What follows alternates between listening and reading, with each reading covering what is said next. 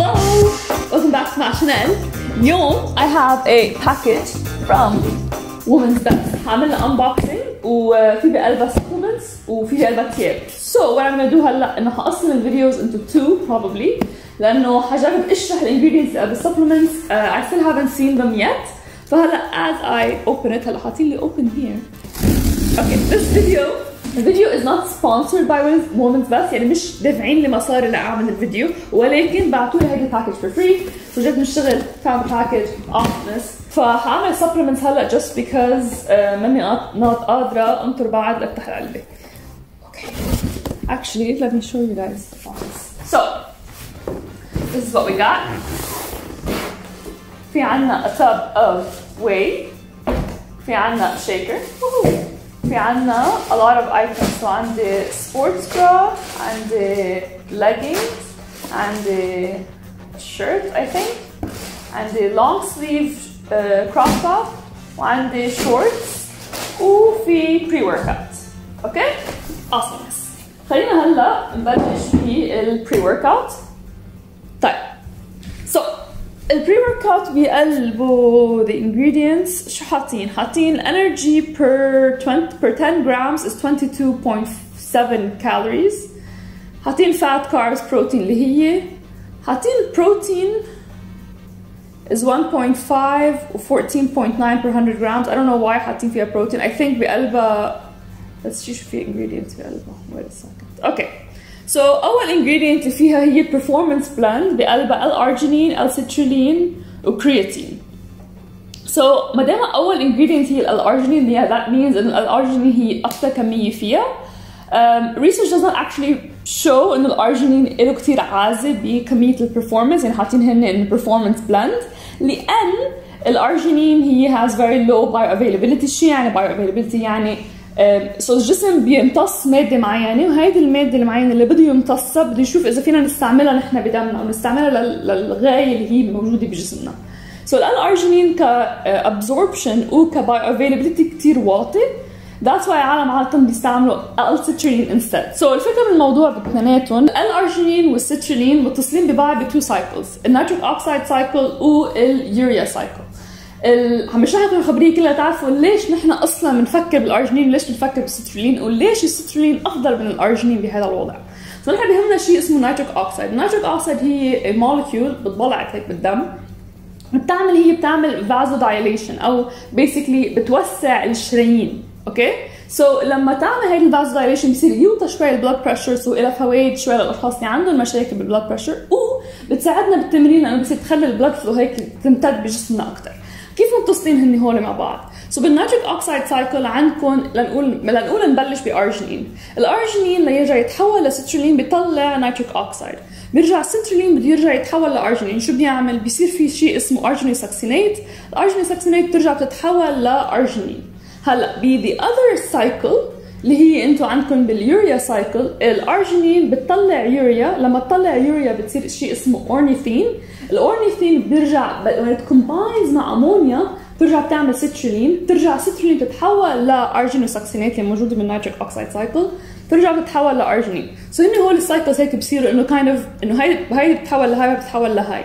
نحن بالبرفورمانس او بالرياضه بيهمنا النيتريك اوكسيد، فنحن بدنا نجرب نلاقي شيء يقدر يطلع لنا هاي النيتريك اوكسيد.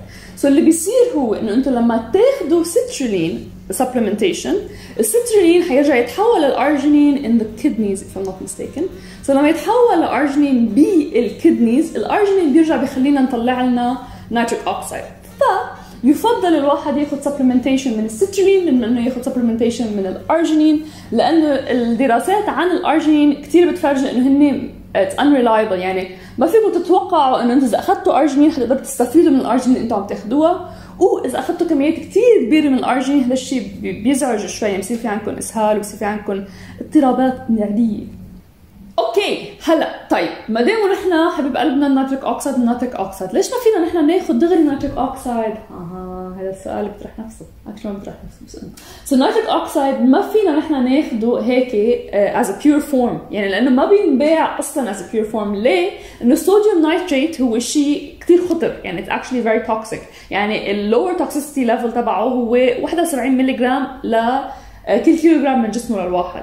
يعني اذا واحد لحسه للصوديوم نايتريت بيموت، مش لهالدرجه، بس انه اكشلي في منهم بيكونوا اقل من هالقد الدوسج، بتكون الليثال دوسج. that's why ما بينباع النيتريك اوكسيد لحاله. however في واحد ياخد اشياء بيقدروا يخلوا انه النيتريك اوكسيد بالجسم يزيد، وحده منهم هي سيترولين. شغله ثانيه اللي هي انه الواحد ياخد البيتروت او الشمندر. هلا الشمندر الطبيعي بيساعد، وكمان في الشمندر البودره كمان كثير بيساعد، ولكن الشمندر الاكستراكت او مستخرج الشمندر ما بيساعد. فاذا بدكم تزيدوا كميه النيتريك اوكسيد بجسمكم وتقدروا تزيدوا هيدي الفاسكولاريزيشن وهالاخبار، يا بتاخدوا سيترولين او بتاخدوا بيتروت باودر او جوس. فذاتس واي كثير اشخاص بيحكوا عن الشمندر بالتمرين وبيشربوا شمندر قبل ما يفوتوا يتمرنوا كرمال هذا السبب. فالدوسج للسيترولين is around 6000 ل 8000 ملغ حسب هن بيفرجوها بالدراسات. بدنا نشوف هون هن حاطين it's a blend. هذا الشغله ما بتفرجينا بالضبط قديش كميه الارجينين وقديش كميه السيترولين. بعدين نرجع ننتقل للكرياتين. الكرياتين is one of the most studied supplements او من اكثر المكملات الغذائيه، من اكثر المكملات الغذائيه اللي عليها دراسات علميه. عندي فيديو كامل عن الكرياتين طوله شي 30 دقيقه، you can watch it here. بس الكرياتين هو من اكثر المكملات الغذائيه اللي انا بنصح فيها، لانه في كثير دراسات عنه، يعني في فوق 700 دراسه عن الكرياتين، وبيعتبر الجولد ستاندرد للسبلمنتس. ولكن حاطينهم هن كلهم مع بعض. انا يوجولي ما بحب هول البلانز اللي بيعملوهم سويا، انه هلا حاطين ارجينين وسيترولين وكرياتين وما في اعرف قديش في من كل وحده منهم. ولانه نحن عم نحكي عن مكمل غذائي يوجولي الدراسات بيكونوا على دوسج معين، فاذا انتم ما عارفين قديش الدوسج المعين، كيف بدي اعرف اذا هذا الشيء واصل للستاندرد اللي هو اللي حيفيدني ولا لا؟ يمكن يكون في somewhere else I don't know، بس as far as I know يعني اللي موجود هون مني حاطين بالضبط قديش.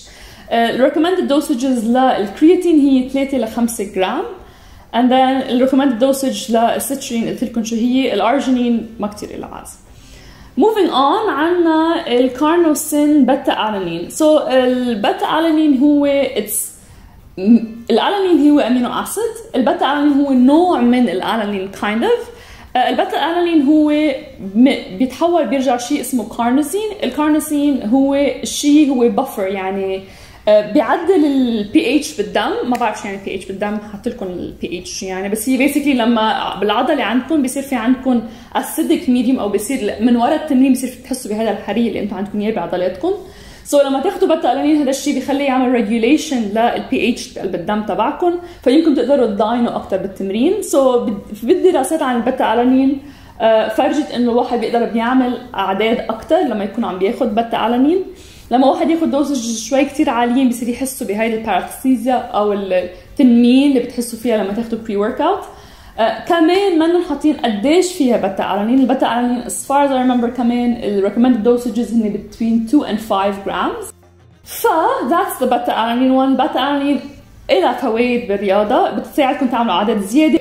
ما في لينك دايركت بين البيتا-ألانين وتضخيم العضل، بس اذا انتم عم تعملوا اعداد اكثر يمكن هذا الشيء يكون في ورك لود اكثر، عم تشتغلوا اكثر، هذا الشيء يمكن يساعدكم انكم تكبروا عضل اكثر.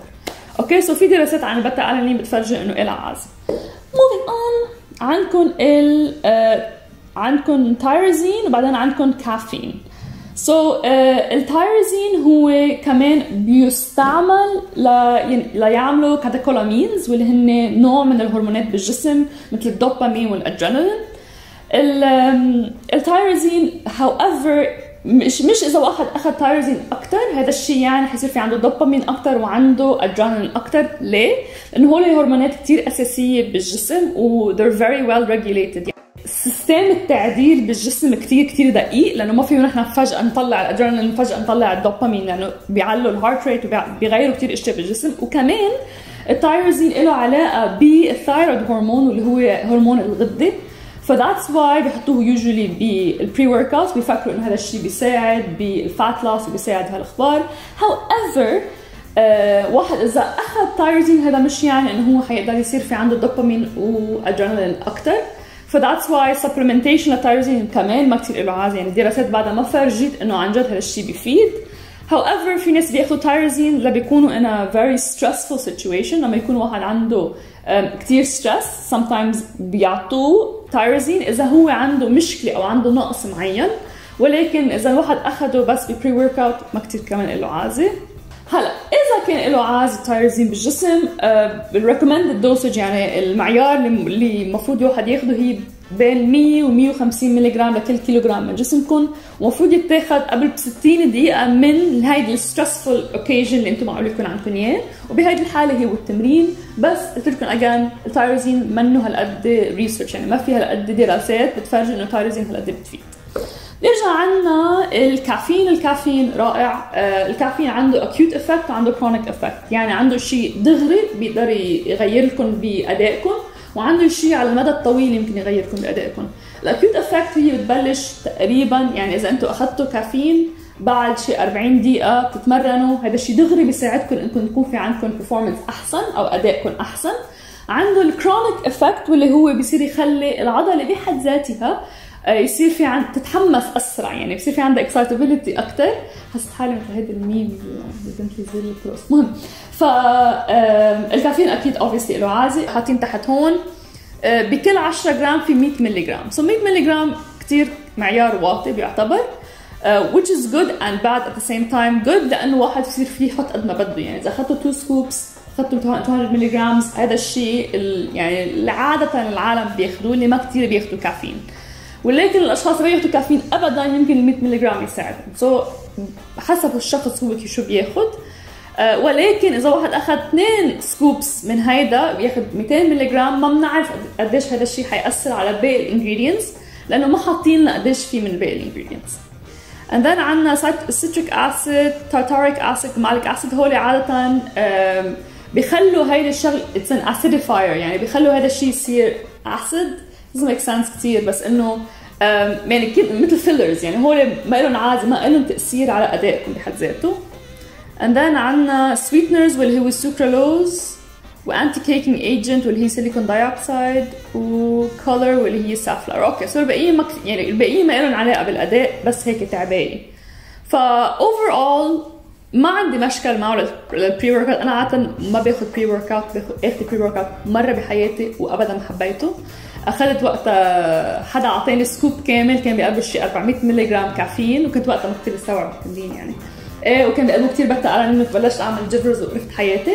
هذا I don't think حيعمل هيك لانه مبين عليه هيك مايلد، بس بعد ما جربته فهلا حتذوقه وشوف اذا طيب ولا لا وشو الافكت تبعه، وما بعرف شو بعد. بس هيك بروز واللي هي انه الكافيين واطي. الانجريدينتس اللي هن اللي بيفيدوا هن البتا-ألانين والسيترولين والكافيين والكرياتين.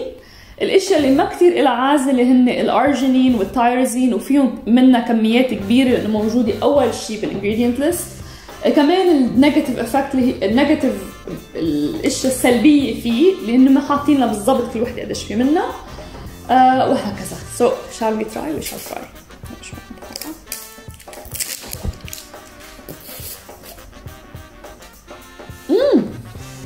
هيدي واتر ميلون منت. ما حقدر اخذ سكوب كامل، انا بس هيك بدي ادوق.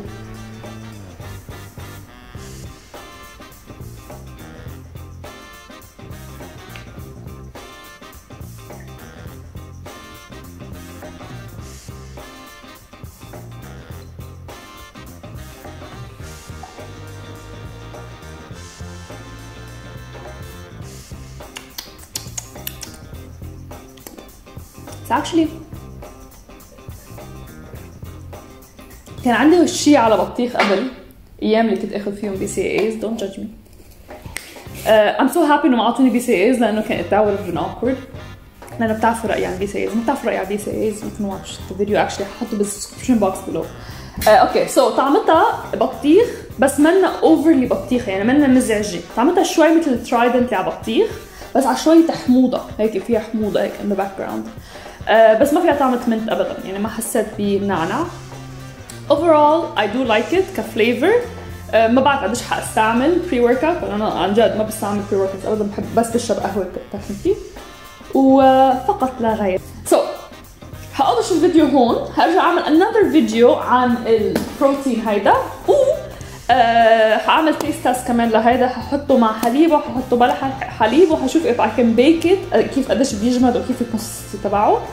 خليني اشوف بس هيك سنيك بيك سريع اذا اشوف اذا بقلبه it's a blend ولا بس whey هيدا. it's just whey. never mind. اوكي thank you so much for watching. اذا استفدتوا من الفيديو بليز اعملوا لي لايك واعملوا سبسكرايب، تعرفوا الخبريات كلها، حطوا كومنت below، شير ات، حبوني كذا مزا، وترقبوا الفيديو الثاني. اوكي